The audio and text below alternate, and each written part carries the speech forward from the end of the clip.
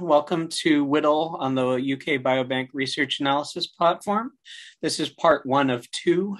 As Brenton mentioned, there'll be a more advanced topics next for the next session. So my name is Ted Ladaris. I'm a principal scientist and bioinformatics trainer at DNAnexus. And my colleague is Anastasia Sedlakova, and I'm a senior community engagement scientist focused on UK Biobank. Great, thanks. So this is our agenda for this session. Excuse me. So talking about kind of, what is the use case of WDL. We'll talk about an introduction to WDL and how it works with the DX compiler on our platform to make native apps and workflows.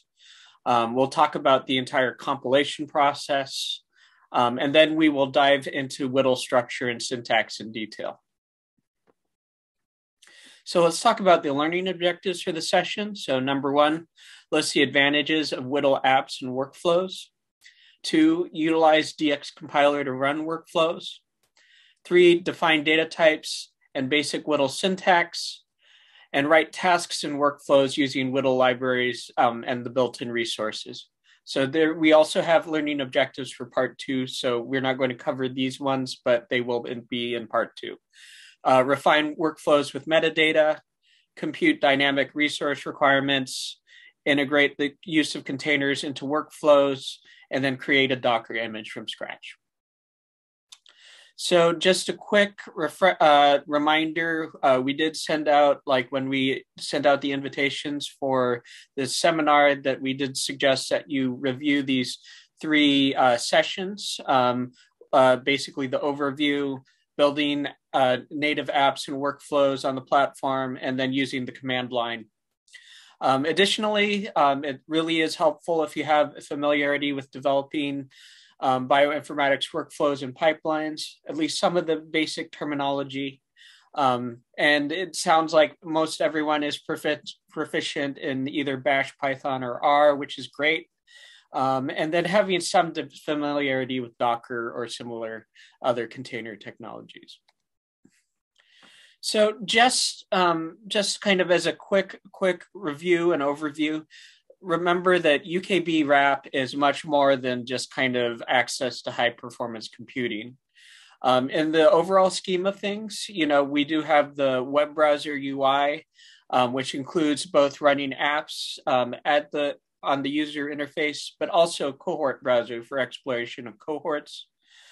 We have the command line tools.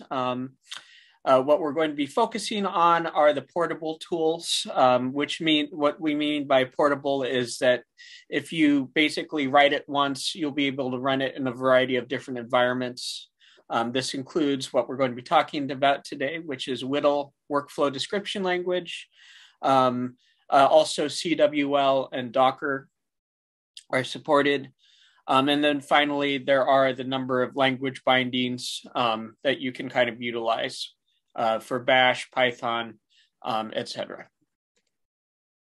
So again, when you have started a UK Biobank project, part of the reason it's set up the way it is that the data is dispensed to you securely.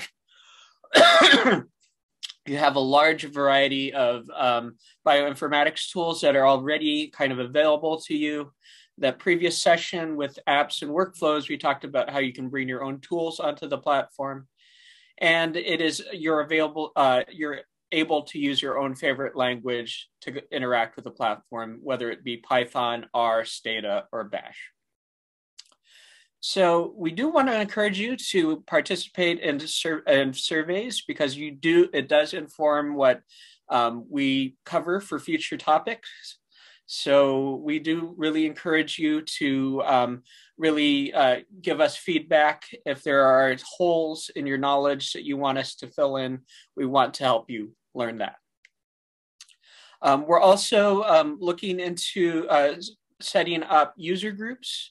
So we're interested in, whether you'd like to be part of the user group, specifically R users and HPC users. So, there will be individual user groups for these kinds of interests. So if you're interested, please fill in the form. Brenton will send the feedback form in the webinar, and you can note your interest in that, or we will also send it after the webinar. So let's talk about kind of general workflows and how you can basically run them on the platform. So if you have a workflow that's written in WDL or WDL, you can basically utilize our utility called DX compiler, and it will basically be compiled into both a set of apps and an associated native workflow. Similarly, if you have a workflow in CWL, the path is identical. One thing to note is if you are using Nextflow workflow, you can run it from a single node instance from a cloud workstation, T2ID, or Jupyter Lab. But if you need to use it at scale, you do need to have a license to utilize it on the platform. Finally, if you have just like a Python, Bash, or R script that you want to run on the platform, you can create an applet. And again, the applets let you kind of modularize your different tasks, and we can reuse them using workflows. Just a quick review of apps and workflows on the platform. We talked about last session, we talked about native applets and apps. These are mostly written in Bash or Python. And then you customize the configuration using this JSON file called dxapp.json. And then we covered a lot of the different kinds of ways to kind of manage software dependencies for your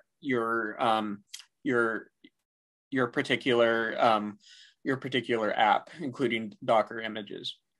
So the next level up are the native workflows.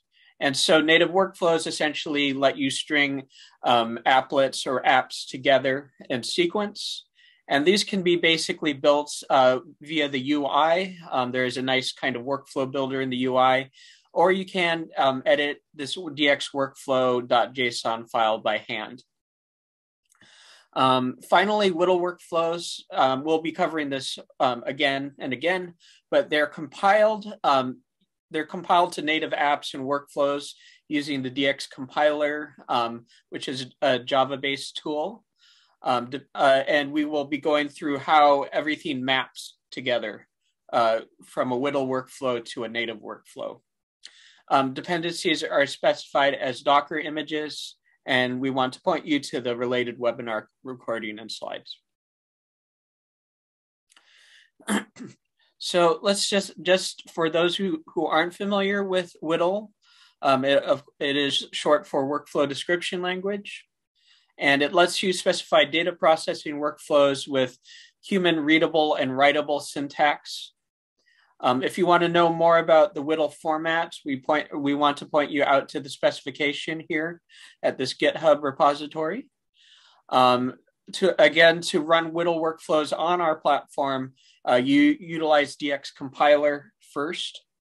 But again, part of the reason why you write WDL is that it is portable.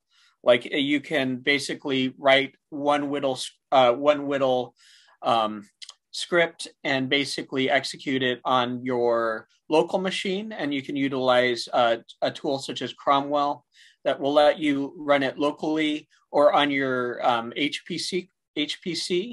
And then there's also mini WDL, which will also let you run it locally. So the version that we utilize on the platform is 1.1. Just please keep that in mind. Again, so some of the advantages of WDL's tasks and workflows is that they are able to be executed in any environment that we just talked about. A lot of that, the issues with kind of getting files to and from the platform, that's basically kind of handled with DX compiler, such as downloading or uploading files and then getting your Docker image into the actual worker.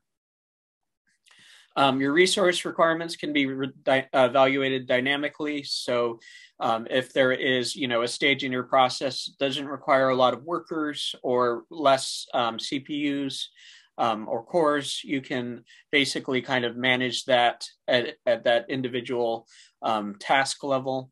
And, of course, once you've written it, you can share it and other people can utilize it. So we can't cover all of WDL today, but we do want to point you to like sources. One of the best ones is this learn-WDL link here. We really like this. And then if you want to look at kind of example WDL files, DocStore especially is great. It's bioinformatics focused and has a bunch of WDL workflows there. And also here, if you're interested in using genome analysis toolkits, there are a number of WDL workflows here.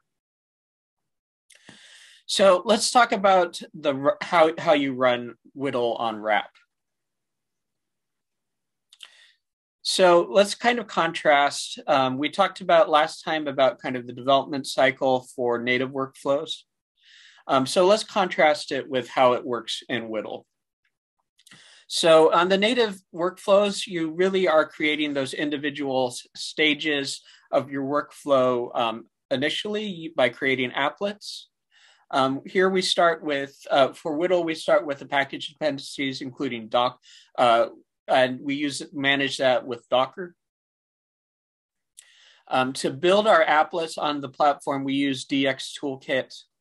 And then to create the workflow, we can basically use the UI workflow builder, or we can use edit that dxworkflow.json to string the applets or apps together.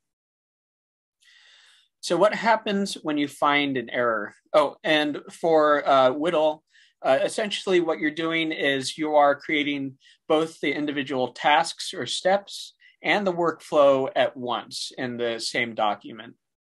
So let's talk about what happens when you find an error. One of the issues here with working with the native workflows is that the debugging process, you have to actually debug the individual steps at the applet level and then basically kind of go through the process again. With WDL, like I said, the tasks and workflow are in the same kind of document. And so the debugging process is a little simpler because it's, you don't have to kind of dive into each of the individual applets. So hopefully if you don't find an error, basically the next step for WDL is to build the workflow with DX compiler. And then you will have a production level workflow that will be now available to you on the platform for either development cycles. So when you're getting started, a lot of this, is you will be doing a lot of interactive testing of your WDL code. So we want to point out some resources on the platform that basically lets you kind of debug your WDL code in an interactive session. So we encourage you to utilize the TTYD app. So this basically will open a web terminal for a worker on the platform. And you can, if you need to work with large files, this is our recommendation for the instance type here. You can download your test files using DX download. In general, you want to start with a kind of a smaller batch of files and kind of test it before you kind of try it with a larger batch of files. So start with a smaller subset of files. So once, if you've generated your WDL file, you can download WOM tool, and with this command here, you can use it to basically extract the required inputs as a JSON file. And then you can fill that out with the relevant details of your testing. And then you can basically download and use Cromwell to run that WDL file interactively in the well, not really interactively. It will let you run the WDL file within the worker. And then you can fill out that input.json file and use it as an argument with this --inputs argument.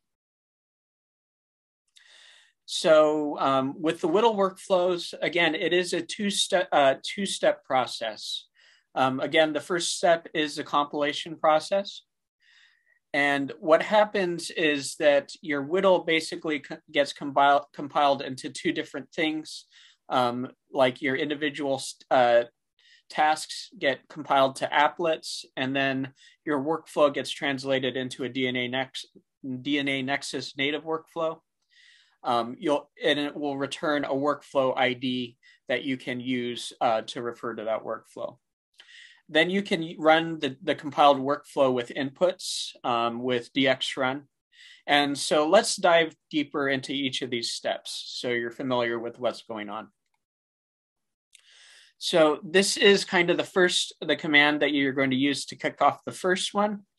This seems like it's a lot, but we're going to go through each of these kind of bits of this command individually. So the first thing is that you're going to need to initiate DX compiler. It is available as this jar file or a Java archive file. So you're going to initialize it using Java and then the -jar argument, followed by the name of the, and then you need to follow it with the compile directive, and then give the WDL file. So just reading this, Java -jar DX compiler, which is our jar file. And then we need to provide this compile command and then the name of our WDL file. If you have inputs that you've kind of put in a JSON file, again, you can use the --inputs to basically use that to specify your inputs for your workflow. And so let's kind of talk about that kind of file. So this is kind of the this is the kind of JSON file that comes from basically using the WOM tools and extracting that input file. You can see that each of the steps or each of the tasks and inputs are specified by the task name and then, the input name. And so these basically get translated over into the DNAnexus native JSON format. And so you can see this gets compiled into a specific stage. And then, it gives the file and the associated project ID for that input. So let's, and that's where you can use this inputs argument. Additional settings. So because you're running this at the Java level, you do need to provide a project ID with this --dash project argument. So you can basically, this is because the DX compiler isn't aware of, your current project context. So you need to basically submit that. And then you can give it a destination in your project. And here we're giving it the compiled workflow folder. And oftentimes you're going to be doing this multiple times. I never get this right on the first time. So you might want to use this --dash archive argument. So this will archive the previous workflow and the applets into the .archive folder, and it will basically compile the new version of your applet into this destination folder.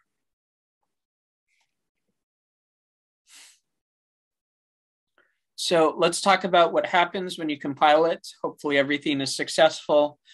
What you'll see is that basically you will have kind of the apps. And so you can see there are two kind of steps in our app, and we'll be going into further depth of this app a little later.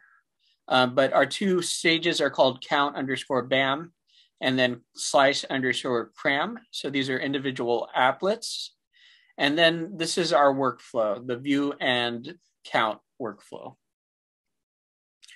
So what does that look like when you're actually running it? So just to give you an idea, so there is there's actually this common applet that basically does some initial processing.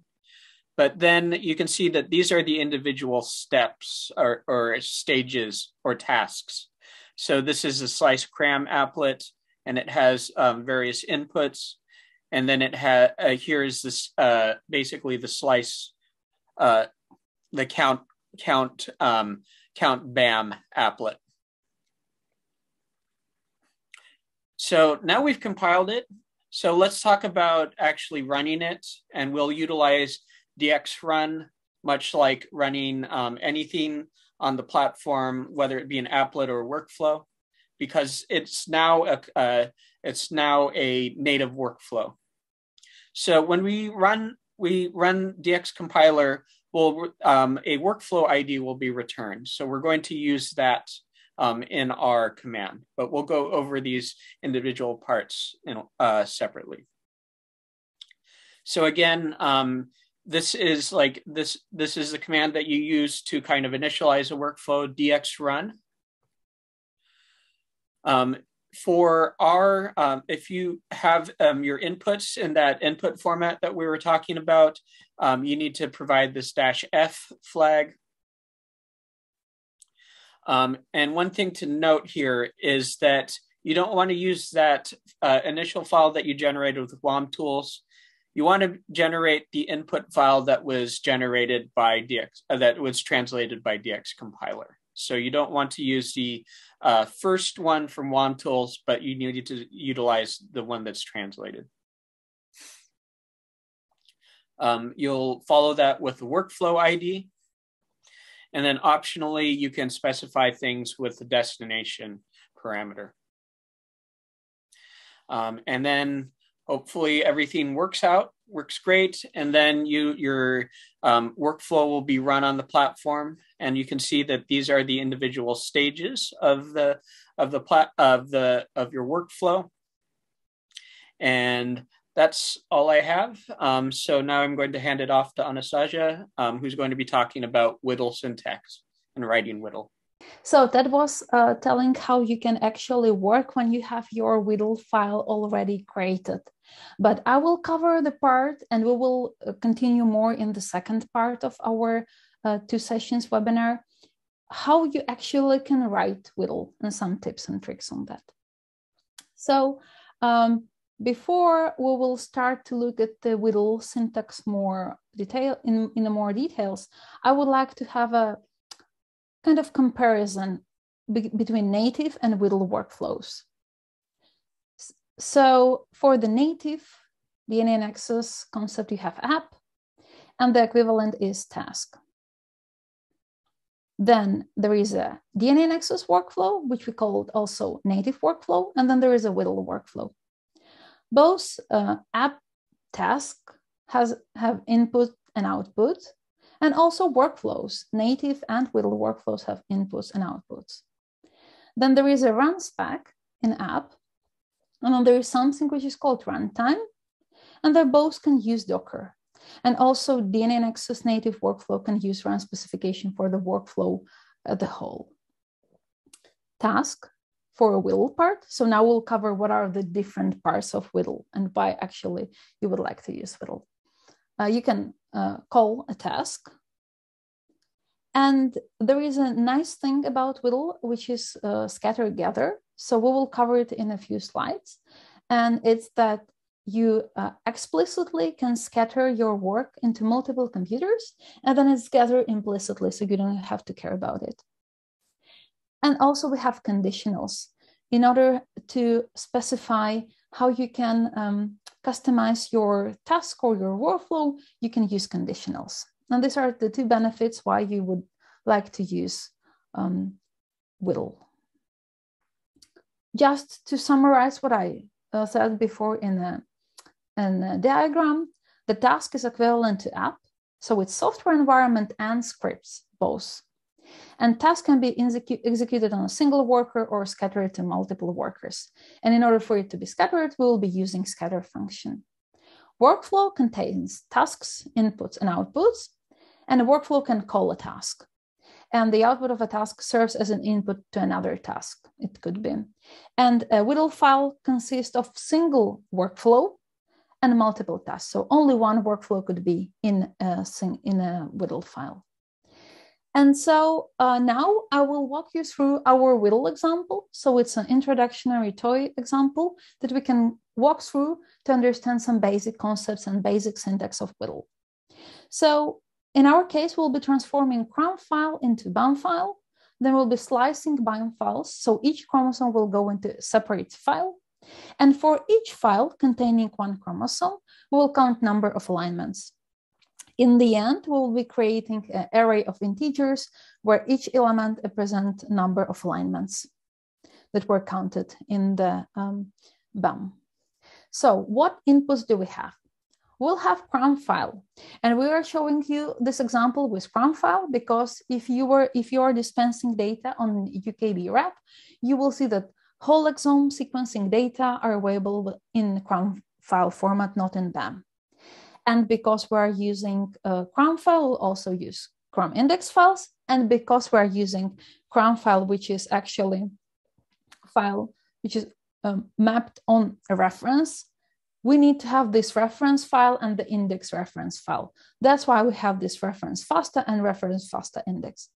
And also there will be one parameter, which is slicing for us to slice our CRUM into BAM into multiple BAMs, and it is number of chromosomes, and we will be using 22 in our example. So only this input will have a default value, and we will see in a moment how we can define default value.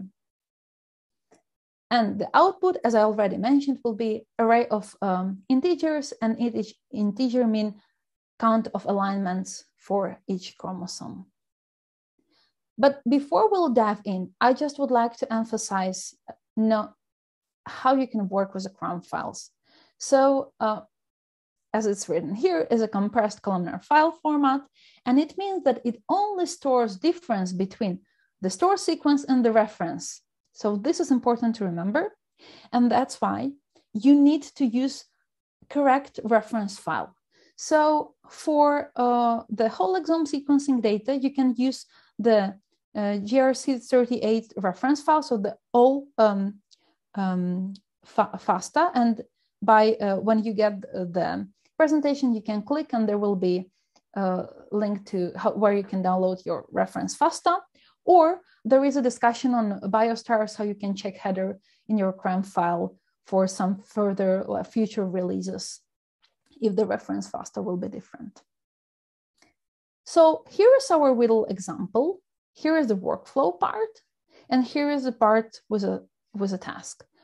Again, don't worry, there is a lot of text, a lot of code, and we will go almost line by line to be sure that you understand. So let's start with the workflow itself, and then we'll look into task definition. So we start with a stating version. And it's very important because in case you will not state the version, the compiler will be assuming that you're using last version. So it's very important to state the version so you will be sure what WDL specification is used. Then when we look at the workflow, we can see that workflow has inputs, and we already stated what these inputs are. So here you see that the inputs is optional. So all of these inputs are not optional, and this number of the chromosomes is optional, and we're stating it with a question mark, but we will talk about it in a few slides when we'll be looking more into WDL syntax. And also we have here an output. In case you are coming from the R or Python background, you might be surprised that WDL is stating types. So you do not do it usually in Python, for example, but here you need to state it. So here you know that file means file path, int means integer, and array means array of integers. Then there is a body of our workflow where the whole computation actually occurs. So you see that we first call slice cram, and here we are mapping the inputs of this task, slice_cram, with the variables that we have here as an input for the workflow. By mapping it like that, we can say to WDL that we actually are using these inputs into this task. After we call this slice cram, we will go and use a scatter function, and we will slice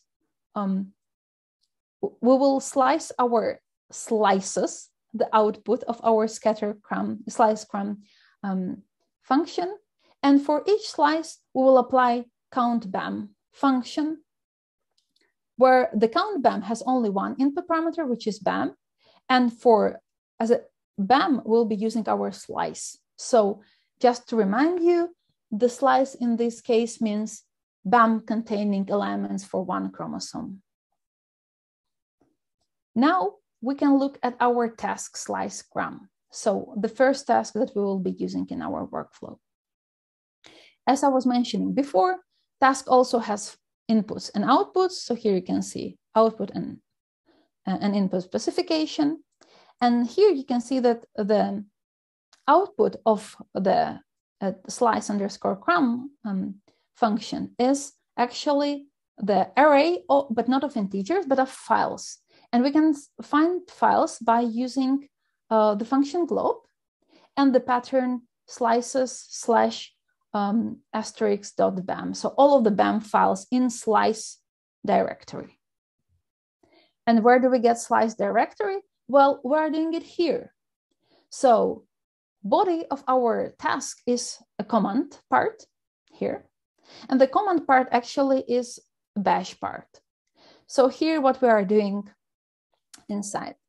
So the setxeo py file is, it will actually make very good for you that it will make your script fail or your workflow fail immediately in case error occurs.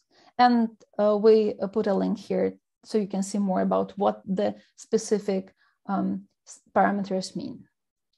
Then we're taking the base name from the file, the cram file, and we're actually in this part, we are making from cram file to BAM file. Once we're done with a BAM file, we're indexing it, we're creating our slices directory, and then we're going chromosome by chromosome, and we're making a BAM file out of it. So it's here.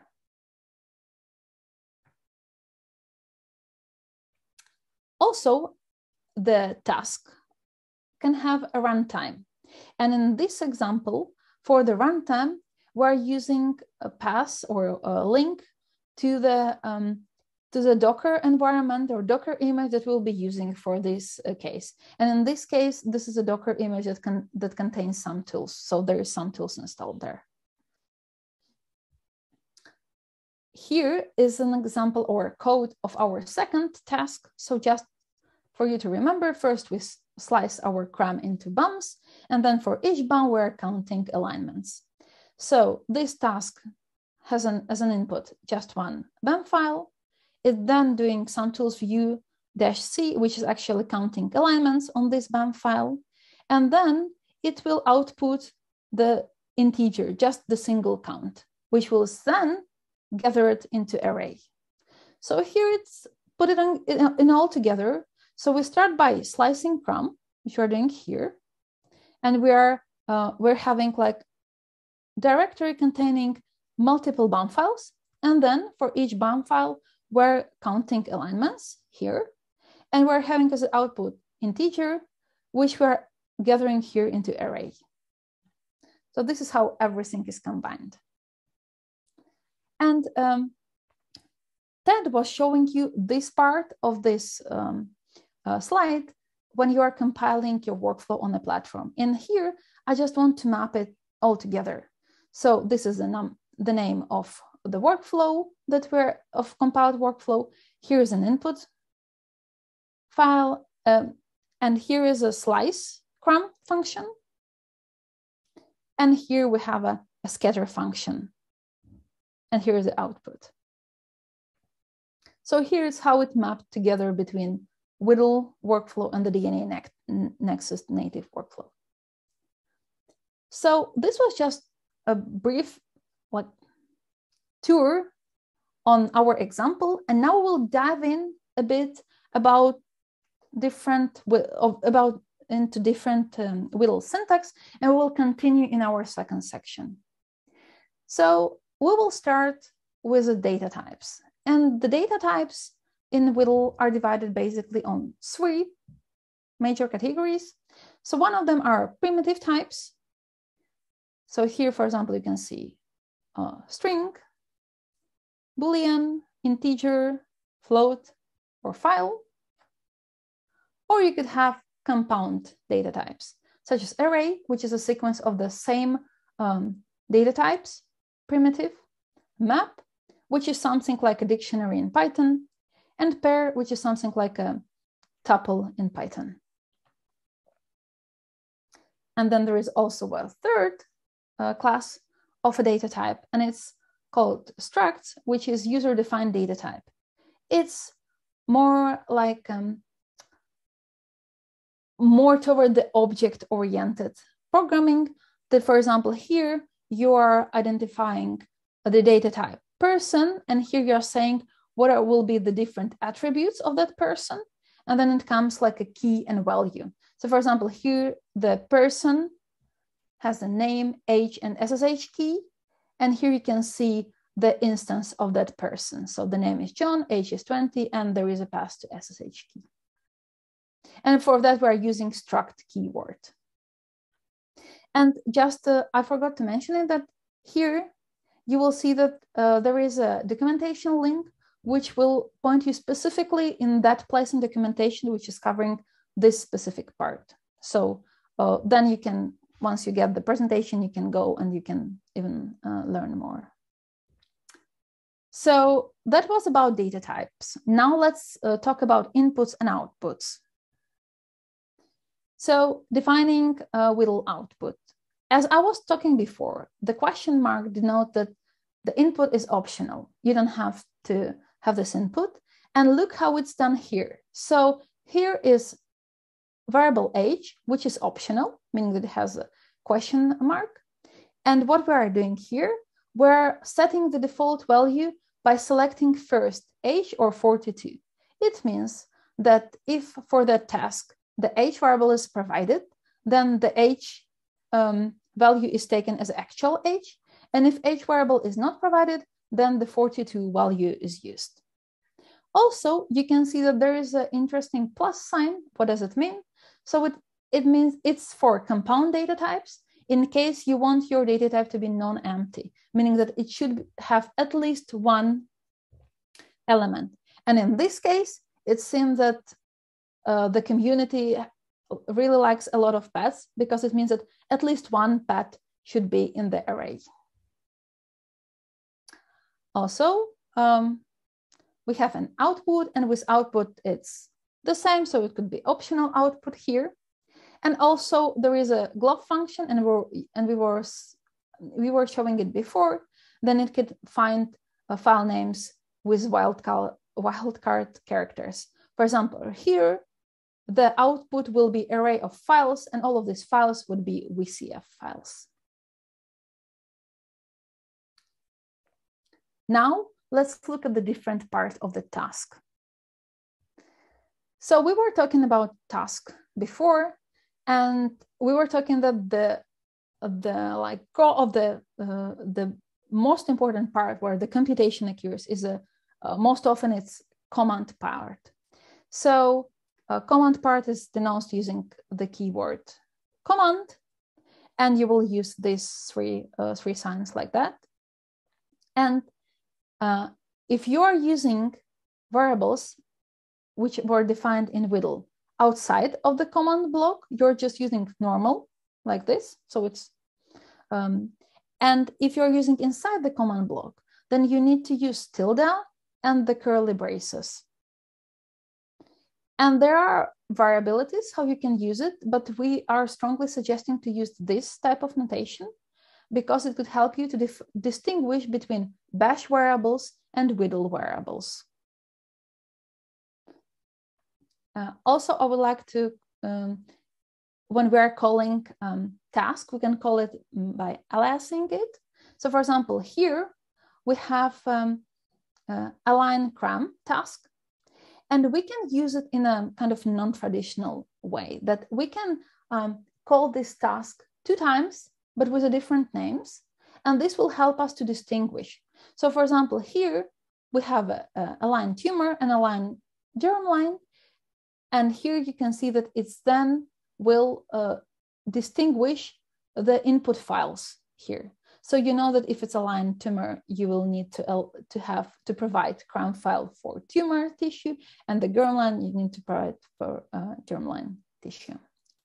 And you can use it using keyword as.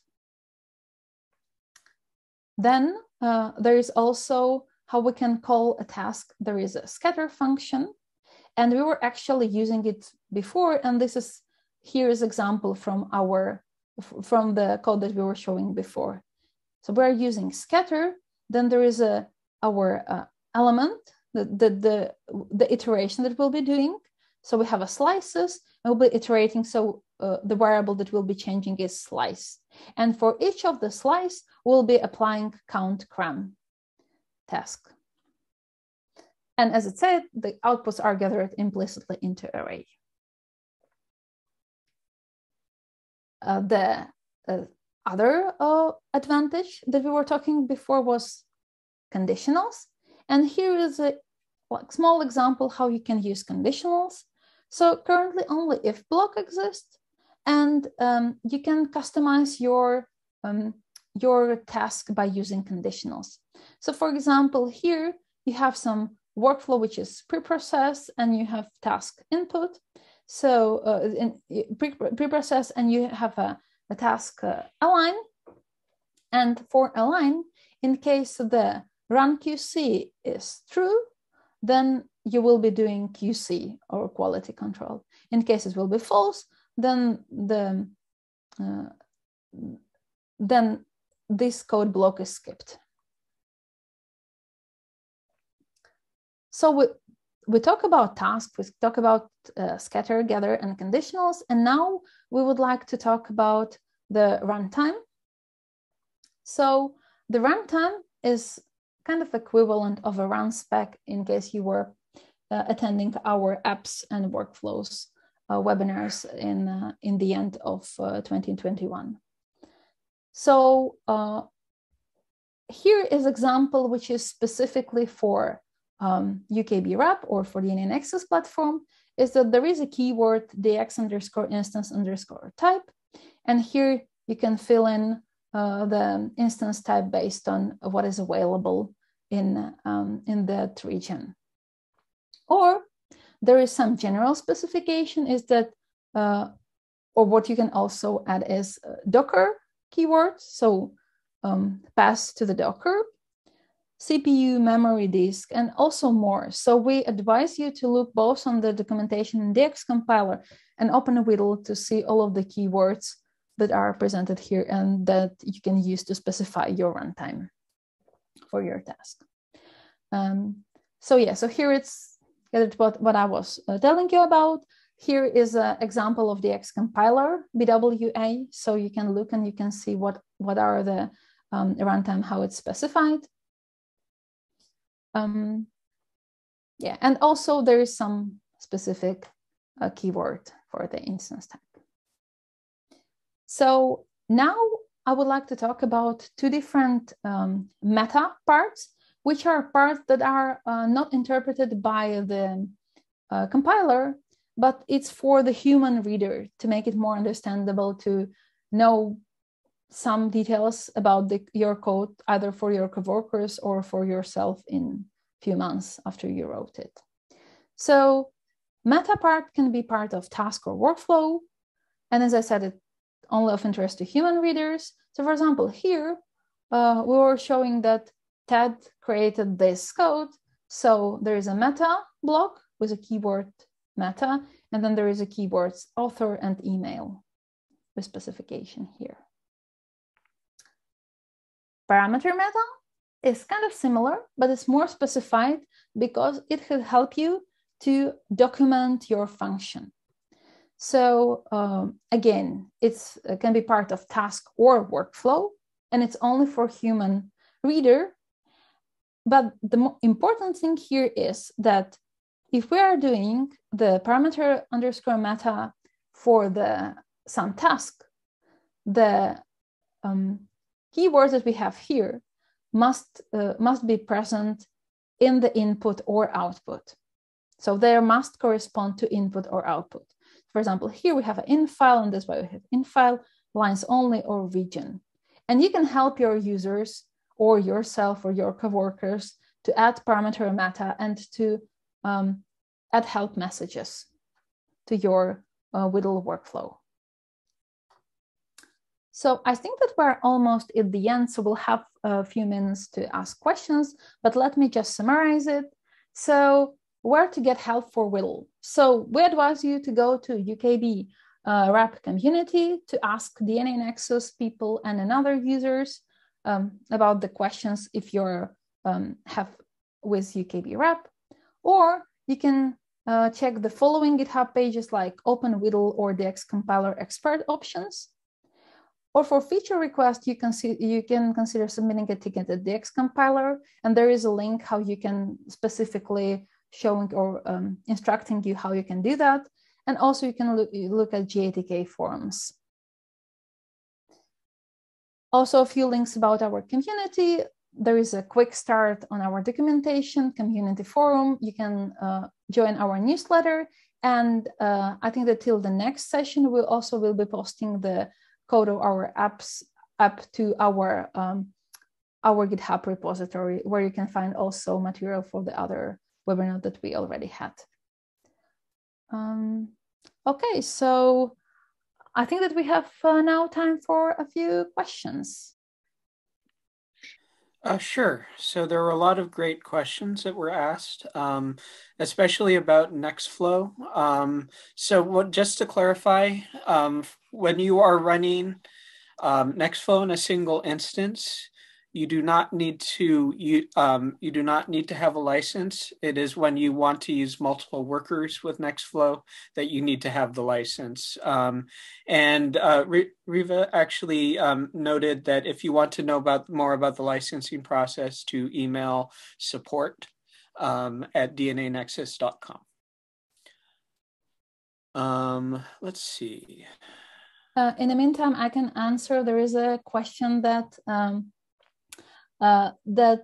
presenting a real life use case on UKB data that would make that Elena is telling that this would be a better user experience. So we can consider it. It's actually something that we were discussing a lot with Ted. The only thing that we would like to provide you reasoning why we decided to have this toy example and why we're actually most of the time deciding to have a toy example in case we have this webinar settings is that we need to have something which is like easily understandable for the audience that we have, and then we can walk through the syntax.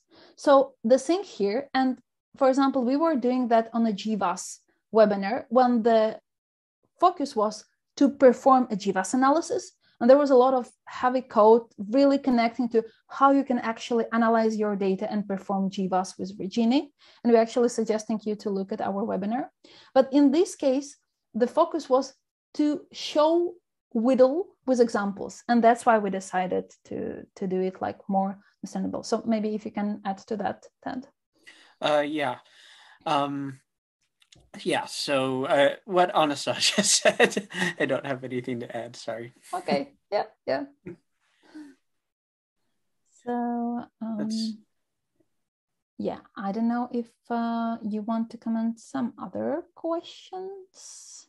So there was a question about, using like a Docker reference to a Docker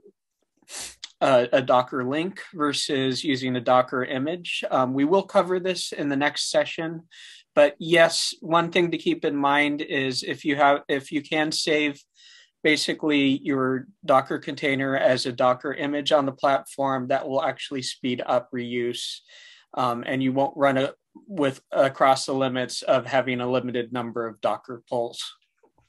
But we will definitely cover that more in the next session. So Alex is asking, can I bring a workflow from a private repository? So in case it's your workflow, your WDL workflow, you can just download it locally to your computer. You download the X compiler, you compile it, and then you can use it in a DNA, in a UKB RAP as a native workflow. So yes, you can use it.